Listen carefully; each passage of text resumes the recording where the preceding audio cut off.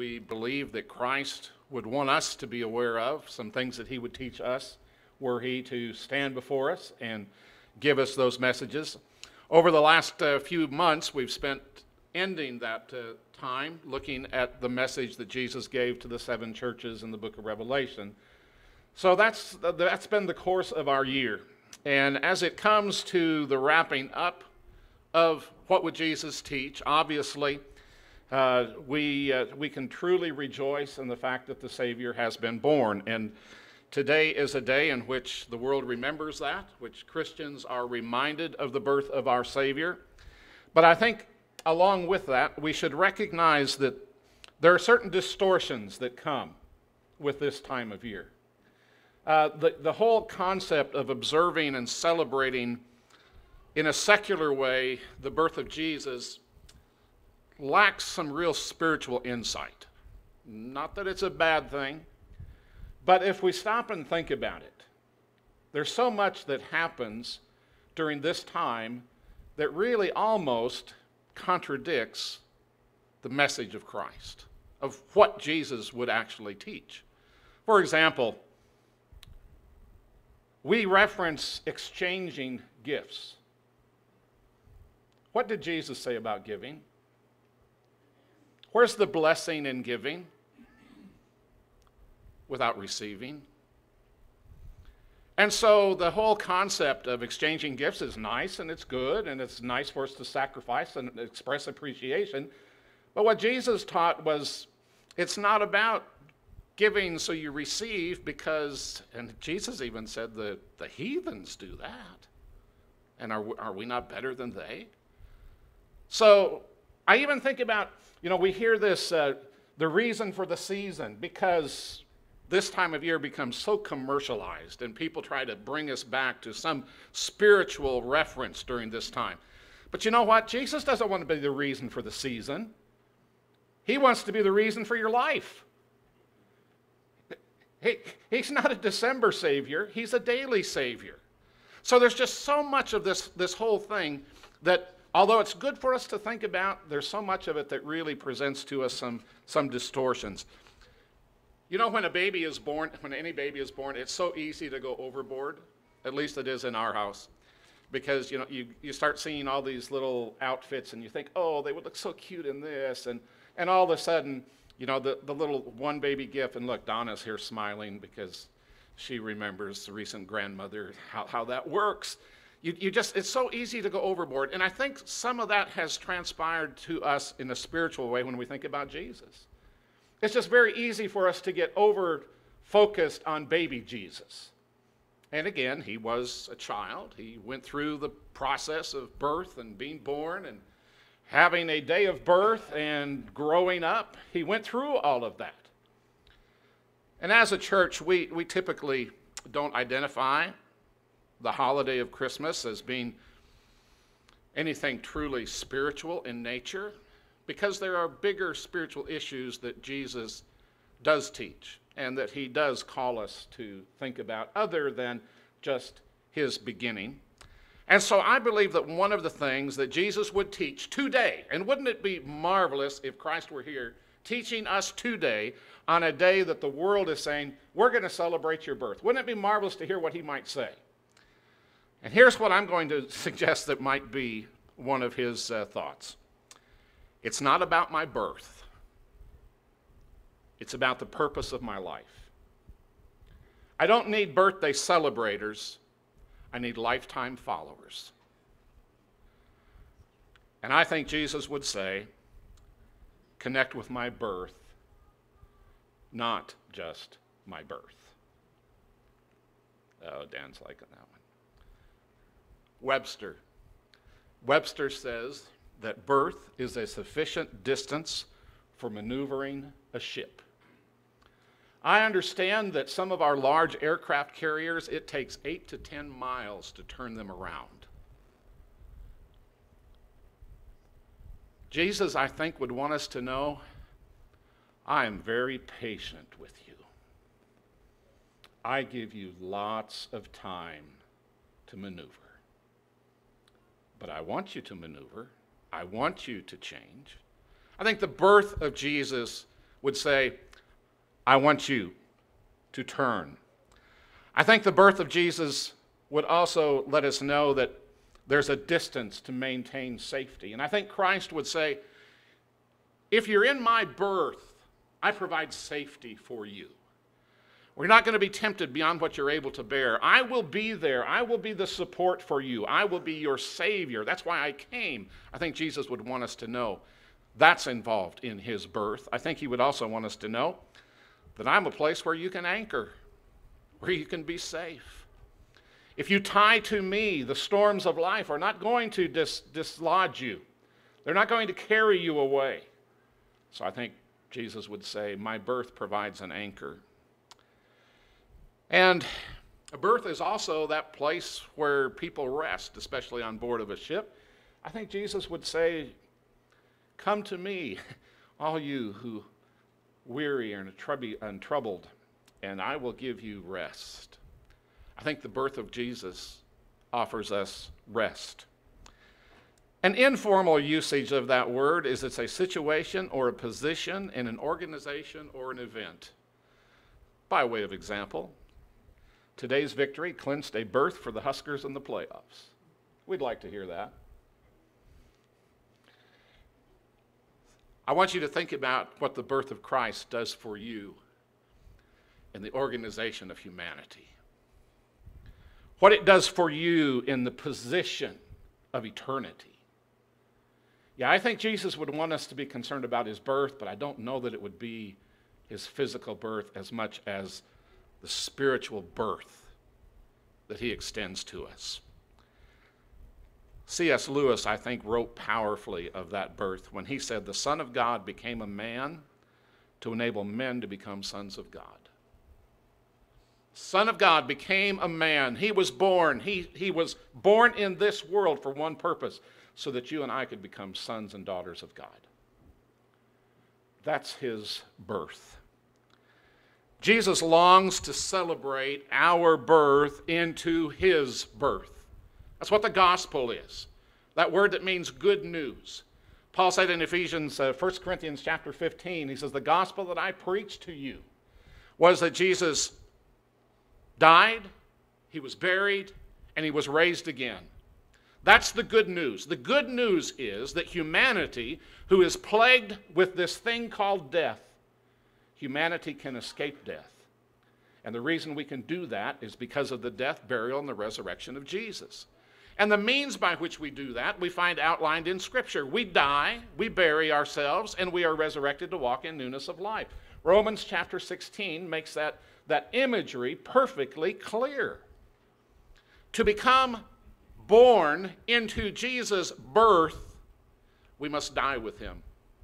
We must bury the dead us. And then we must be raised to walk in newness of life. That's the good news. That is the gospel that Jesus wants us to follow. Look at some passages with me.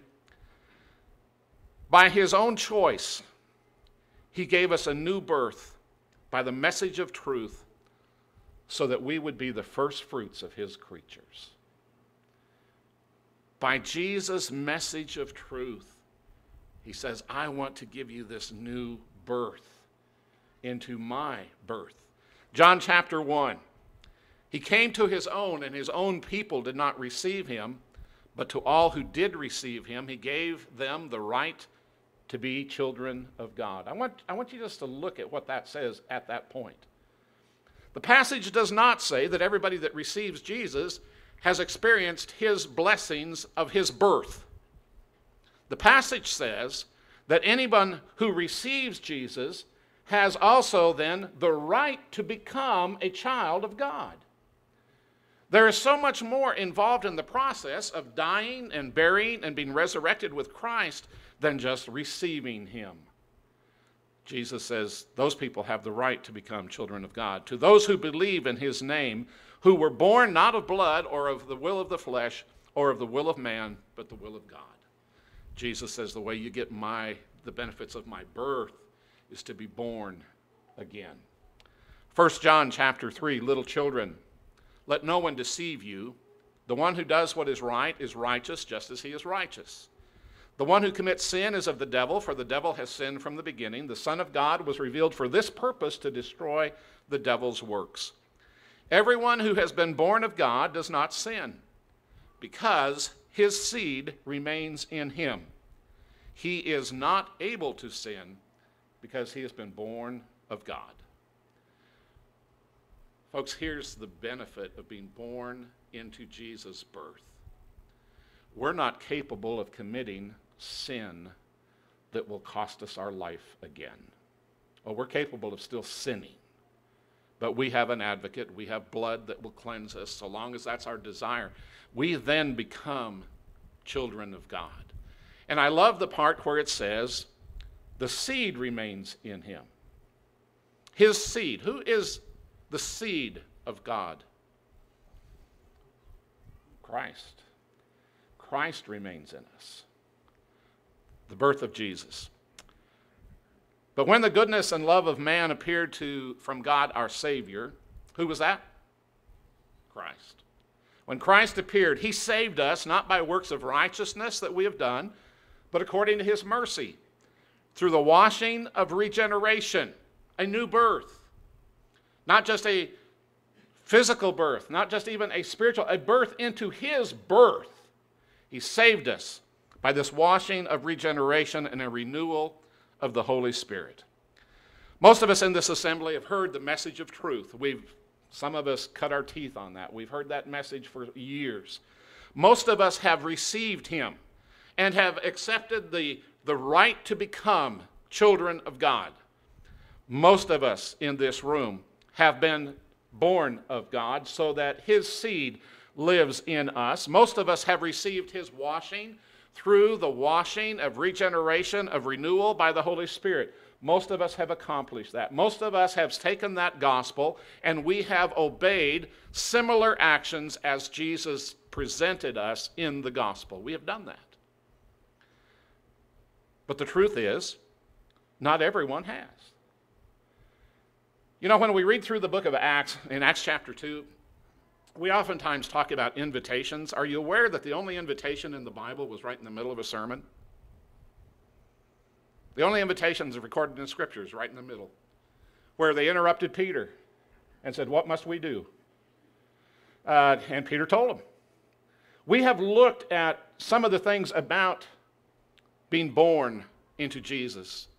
And I think if Jesus were here today, when the world is thinking about his physical birth, I think he would say, you need to be thinking about your spiritual birth so that you can enjoy the benefits of my birth, that I'm making those things available to you. So, like the day of Pentecost, we're going to offer an invitation now. And if you have not done that and you understand and you've comprehended that and that's your desire, you may not have come prepared for that, but we have warm water. I'm looking at Dennis. He's shaking his head. We have warm water. We have clothing that you can put on. We have towels that you can dry off with. You can today be born into Jesus' birth. And what a great opportunity to do that. We're going to sing the song Softly and Tenderly. I'm going to ask everybody just to remain seated. As we sing the song, if the Lord has touched your heart in some way that you desire to experience his birth, if you'll just raise your hand, and you don't have to raise it up and jump up and down, just raise your hand easily and we'll come and talk and make plans to get that accomplished. After we sing this song, we will also have the opportunity to observe the supper of the Lord, where we celebrate that birth that we have in Christ. In considering the birth that Jesus offers us to live in, it's a bigger subject than just our spiritual birth. We look at this passage again in Titus. He saved us not of works of righteousness that we have done, but according to his mercy through the washing of regeneration and renewal by the Holy Spirit. It's not just a matter of being born again, it's a matter of staying renewed. We look at that word in the original language, it's actually compounded from two different Greek words, the first one meaning up and the second one meaning new or fresh. What is unusual, though, is the preface there, Anna, when that's added as a prefix to a word, it actually carries with it the idea of repetition, intensity, or reversal. So what we need is we are in need of a continual renewal. We are in need of a freshness, a spiritual freshness in our spiritual journey that keeps us connected over and over again. Today, I think if Jesus were here, he would address those who have not yet been born into his birth with an invitation for them to do that. But I think there are those who have been born again who he would remind that it is about how passionate you choose to remain about me.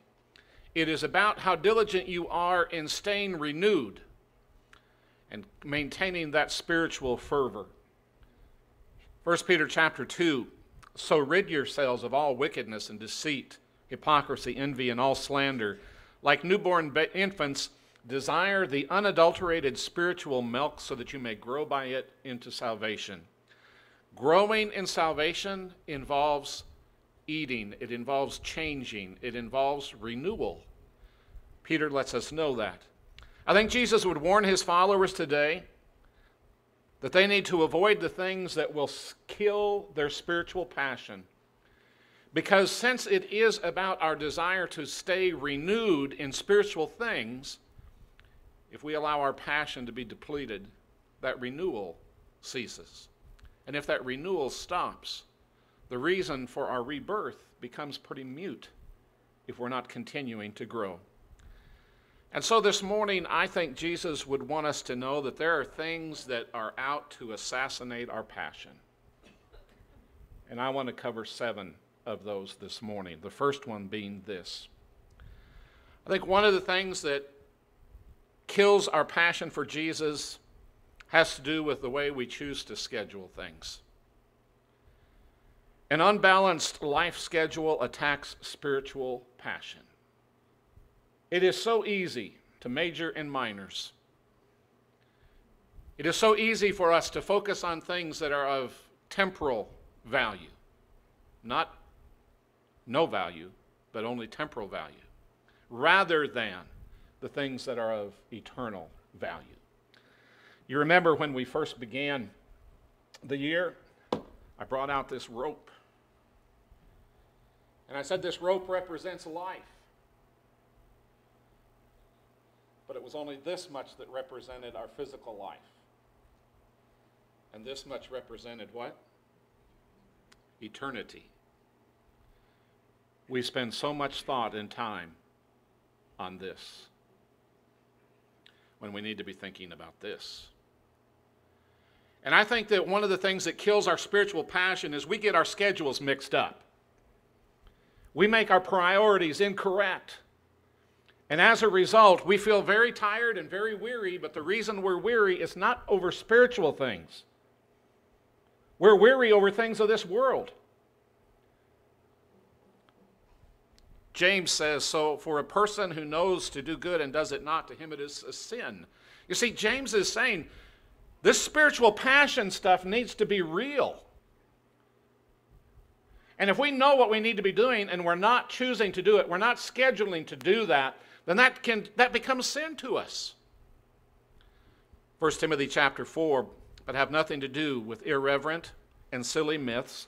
Rather, train yourself in godliness. Paul writes to Timothy and he says, Timothy, you can get wrapped up in stuff that doesn't matter. And you need to be diligent in training yourself in this spiritual passion. You need to schedule yourself on spiritual things. The Living Bible paraphrase says, spend your time and energy in the exercise of keeping spiritually fit. Paraphrased, but that is the idea that's behind that. Let's think about where we are in our spiritual passion and in our scheduling as we concentrate and encourage each other with the song, Highest Place.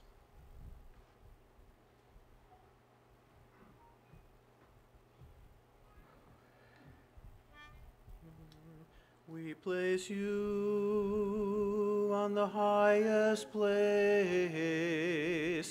For you are the great high priest. We place you high above all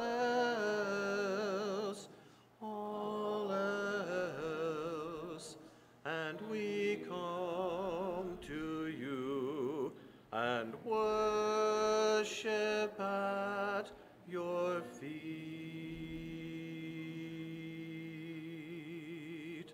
We place you on the highest place, for you are the great high priest.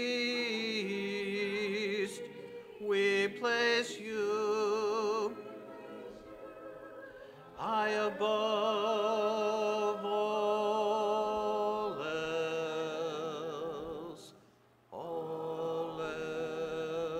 else, and we come to you and worship at your feet.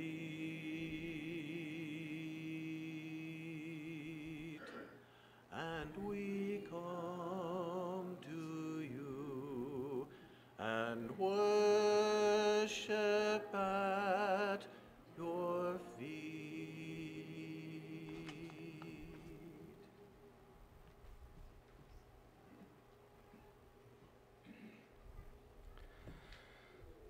I believe another passion assassin is buried talents. Abilities that God has given us that get shelved because of apathy or busyness.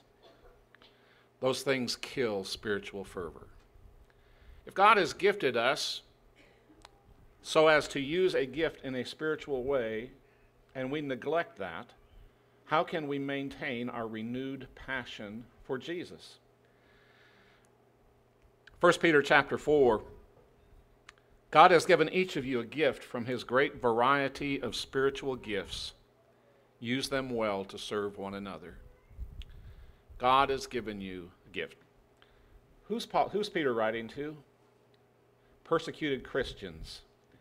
Chris mentioned earlier the crosses we have to bear. One of the best ways that we can bear a cross is to be focused on how we can serve someone else. And here Peter says we've all received gifts. Gifts, varying degrees, but we can use those to serve one another. In 1 Corinthians chapter 12, Paul will write, we have different gifts, but the same Spirit. There are different ministries, but the same Lord. There are different activities, but the same God is active in everyone and in everything. If we're not investing what God has put in us, we will not maintain our spiritual passion. We will lose the fervor. So I think Jesus would want us today to know we need to be looking at the gifts that we have, and we need to be concentrating and evaluating how well we are using those gifts that he has given. O Master, let me walk with thee in lowly paths of service free.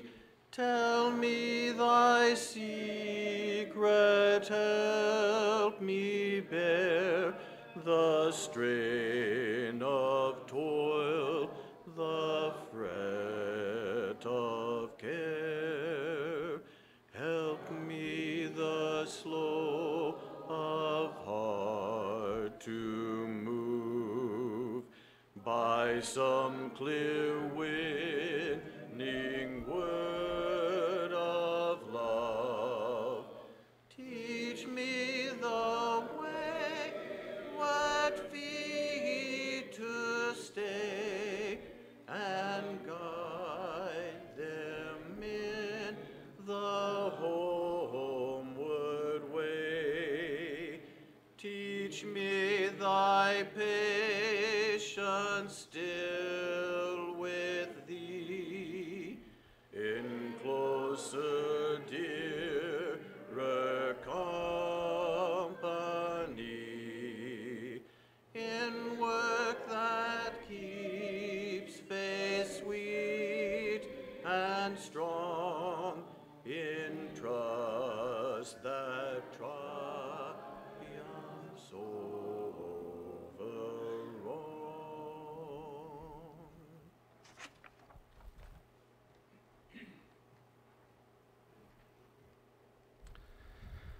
Third thing that I think attacks our spiritual passion, our renewal, is when we live with unaddressed sin. Few things rob of joy, confidence, and passion and enthusiasm more than sin. We get disgusted with ourselves, those who attempt to conquer sin. We get disgusted with ourselves when we sin. We know we should have done better. We know we should not have done whatever. Sin disgusts us. But it can so easily turn into a depleted renewal and spiritual fervor. Listen to the psalmist's description of what guilt does. My guilt overwhelms me. It is a burden too heavy to bear. My wounds fester and stink because of my foolish sins. I am bent over and racked with pain all day long. I walk around filled with grief. A raging fever burns within me, and my health is broken. I am exhausted and completely crushed. My groans come from an anguished heart. We need to deal with our sins. God has made it very plain that when we belong to Him, that the blood of Christ continues to cleanse us. But it only does that when we function with the full realization of our sin. If we deceive ourselves and think we're not sinning, then the truth is not in us. So what God expects of us is to honestly evaluate where we're at, to address the sin that we have, to confess that to Him, to allow Him to again blanket us in the Savior's blood, and to enjoy forgiveness. If we say we have no sin, we are deceiving ourselves, and His truth is not in us. If we confess our sins, He is faithful and righteous to forgive us our sins and to cleanse us from all unrighteousness. So if we want to maintain our spiritual fervor, we need to be honest about our own sinfulness. And we can do that when we kneel at the cross, because at the cross we're all equal and we all have the same need, and that's the need for the blood of Jesus. Would you like to stand? We've been sitting for a long time. Why don't we stand as we sing this song? Kneel at the cross, Christ will meet you there. He intercedes for you. Lift up your voice, leave with Him your care, and begin life anew. Kneel at the cross, leave every care. Kneel at the cross, Jesus will meet you there. Kneel at the cross, give your idols up, look unto realms above. Turn not again to life's sparkling cup, trust always in His love. Kneel at the cross, leave every care. Kneel at the cross, Jesus will meet you there.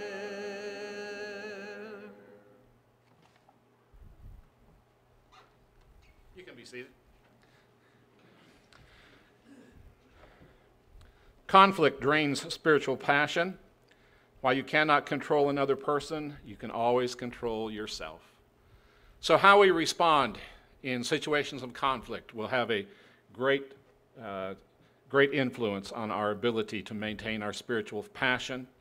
Jesus will say in Matthew chapter 5, if you're going to present your offering, your gift, and there you remember that your brother has something against you, you leave your gift and you go and make things right.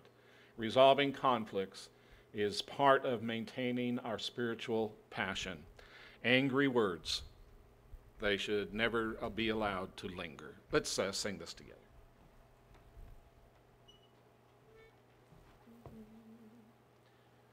Angry words, so let them never from the tongue unbridled slip. May the heart's best impulse ever check them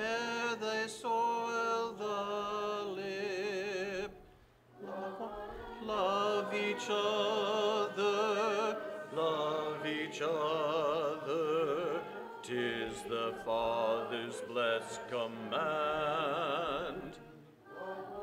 Love each other, love each other, 'tis the blessed command. Love is much too pure and holy, friendship is too sacred for a moment's reckless folly, thus to desolate and mar. Love each other, love each other, 'tis the Father's blessed command. Love each other, love each other, 'tis the blessed command.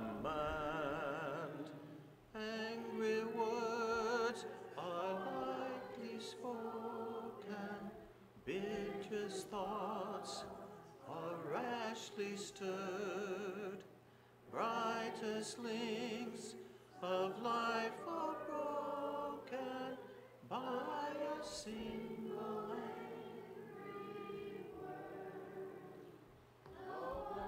Love each other, love each other, 'tis the Father's blessed command. Love each other, love each other, 'tis the blessed command.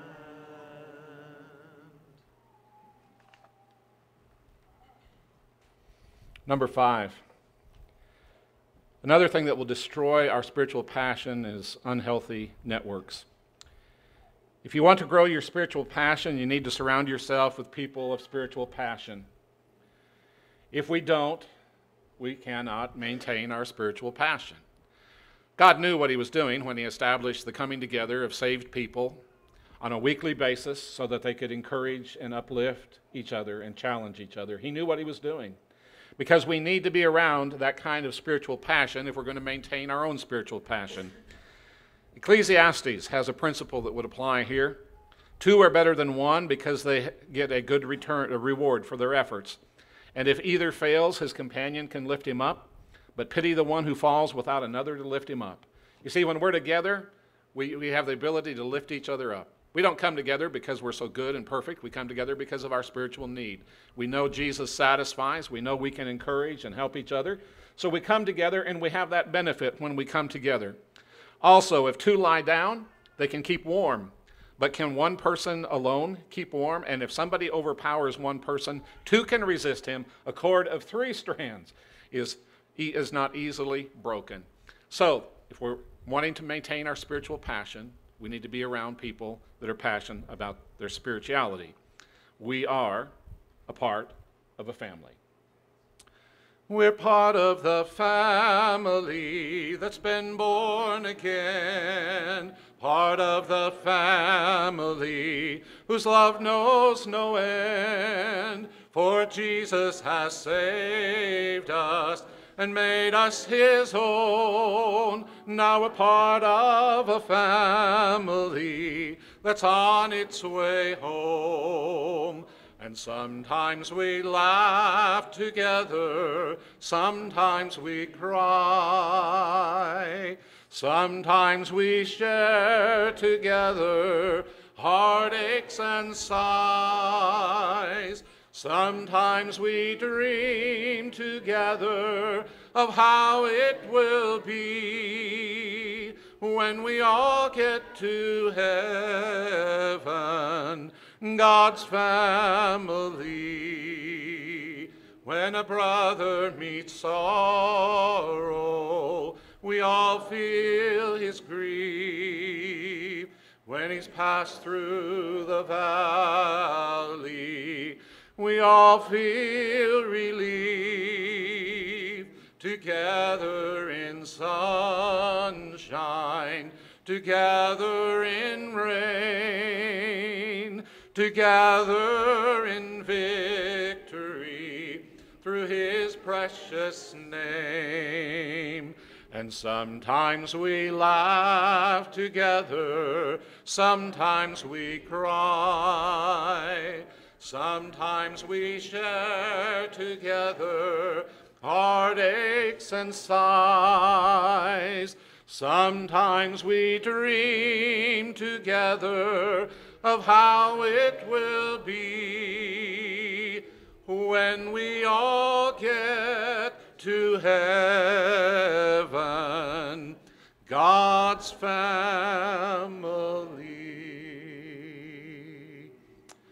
Amen. Uncertain purposes will also diminish our spiritual passion. Why are you here?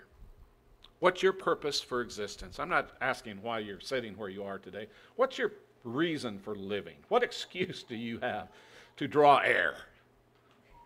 Why are you here? What's your purpose? You see, if we're going to maintain spiritual passion, Jesus has to be the reason. Not for the season. He's got to be the reason we're here. He's got to be the reason. Our spiritual roots need to go down to him, and he will become that which sustains us through all the burdens and all the trials and all the crosses that Chris talked about. An uncertain purpose will drain us quickly. So then, my dear brothers, Paul will write, just as you have always obeyed, not only in my presence, but now even more in my absence, work out your own salvation with fear, phobos, and trembling, tromos. I want you to recognize it is so important for you to recognize the purpose you're here. You need to approach this with fearfulness. You need to have all kinds of phobia about your spiritual purpose. Folks, it's pretty easy for us to get phobias about this life. We need to have a phobia of our spiritual purpose. And I want you to tremble. I want you to tremble because you're trying to ascertain, what does Jesus want of me? Why am I here? What is my purpose? Why? Because it is God who is working in you, enabling you both to will and to act for his good purpose. Lord, take control.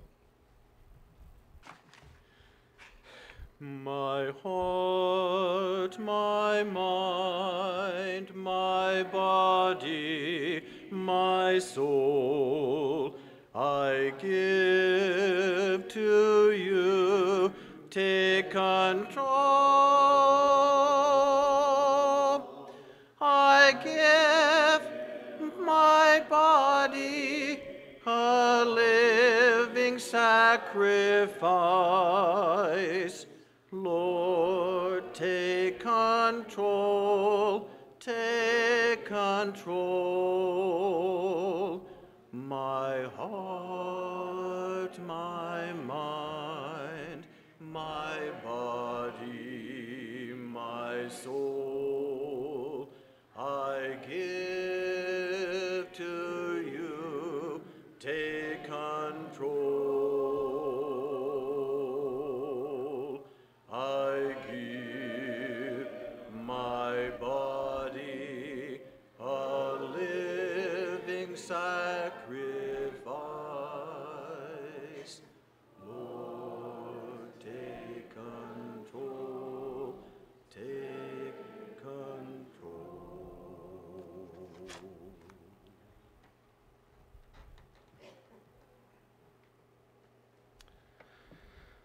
And lastly, I want to suggest that one of the things that will inhibit our renewal ability is an undernourished spirit.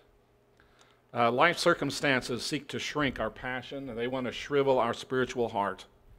And there's only one way to maintain that spiritual passion amid that kind of situation, and that is we need to nurture ourselves. We need to continually be feeding our spiritual person. Elements that are involved in that spiritual nourishment. Number one, we need to keep our eyes upon Jesus. The vision that draws us away from Christ will deplete our passions so quickly. The cares of this world are said to have choked out that newly sprouted seed in Matthew chapter 13. Why? because it took their focus away. When you and I keep our eyes upon Jesus, we'll find that we'll be able to maintain ourselves, to nurture ourselves. For consider him who endured such hostility from sinners against himself, so that you won't grow weary and lose heart. That's exactly what the Hebrew writer says. We need to consider Jesus, because if we don't, we're going to lose heart.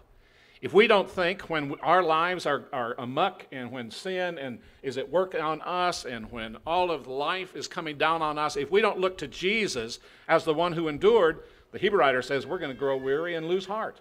That's losing our spiritual passion. So in our struggle against sin, we have not resisted to the point of shedding blood.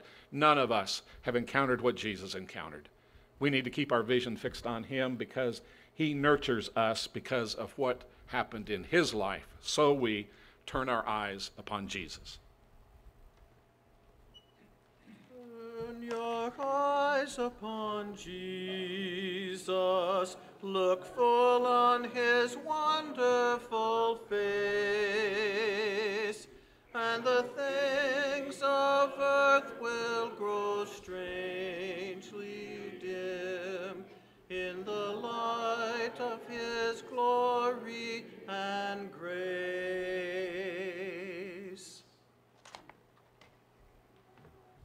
Another thing we can do to maintain our spiritual nourishment is not only keep our eyes upon Jesus, we need to do what is right. We need to do what is right. My father-in-law used to have a saying when he would challenge people, and he would ask, have you ever regretted doing right? And no one was ever able to say yes. Now, we have a lot of regrets about doing wrong, but nobody's ever regretted doing what's right, as painful as it might be, as demanding, as sacrificial as it may be. So when we do what is right, we feed our spiritual person. Brothers, do not grow weary in doing good. Another element of keeping ourselves nourished is that we need to keep ourselves in his truth. The message that Jesus gives us is a written message. He was the Word embodied. He told the disciples that he was going to send the Spirit, and he would remind them all things that he had taught them. They spoke those things. They recorded those things. We have a record of those things. And so we need to put ourselves into Jesus' truth if we're going to maintain and be nourished. Sanctify them in truth, Jesus prayed. Your word is truth. As you sent me into the world, I also have sent them into the world. I sanctified myself for them, so they also may be sanctified by truth. Ancient words, holy words, words that sanctify us. We need to be nurturing ourselves on the words of our Master. Holy words long preserved for our walk in this world, they resound with God's own heart. Oh, let the ancient words impart words of life, words of hope. Give us strength, help us cope in this world where'er we roam. Ancient words will guide us home. Ancient words ever true, changing me and changing you. We have come with open hearts. Oh, let the ancient words impart holy words of our faith, handed down to this age, come to us through sacrifice. Oh, heed the able words of Christ, holy words long preserved for our walk in this world. They resound with God's own heart. Oh, let the ancient words impart ancient words ever true, changing me and changing you. We have come with all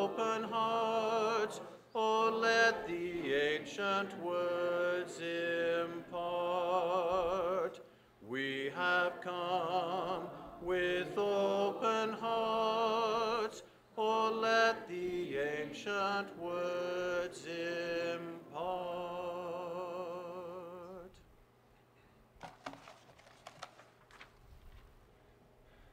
And another element of keeping ourselves nurtured is to keep ourselves assembled.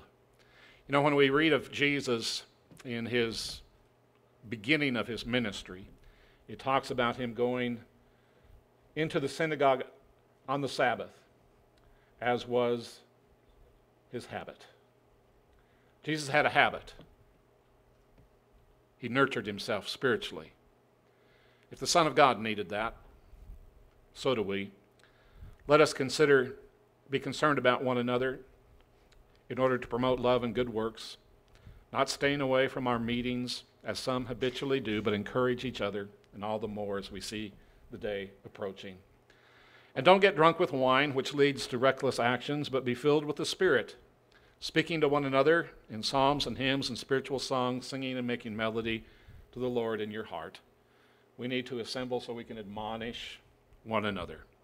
Passion killers, scheduling issues, buried talents, unaddressed sin, unresolved conflict, unhealthy networking, uncertain purposes, and undernourished spirits. I think Jesus would end this year by teaching us to remain passionate. And don't let anything stand in the way of your passion for Christ. Jesus invites those who have been spiritually reborn to stay powerfully passionate. Anyone's discipleship walk can be depleted by any number of situations, but we are the ones, we are the individuals who hold the key to connecting again with the birth of Jesus Christ. We now offer an opportunity for us to recommit ourselves to the passion of Jesus. As we sing together, not being ours any longer, we say, Savior, I want to be passionate about you. Let's stand together and let's encourage each other with the words of this song. I am mine no more. I am mine no more. I've been bought with blood. I am mine no more. Jesus is my Lord. Jesus is my Lord, and he rules my life. Jesus is my Lord. He will come again. He will come again, and he'll take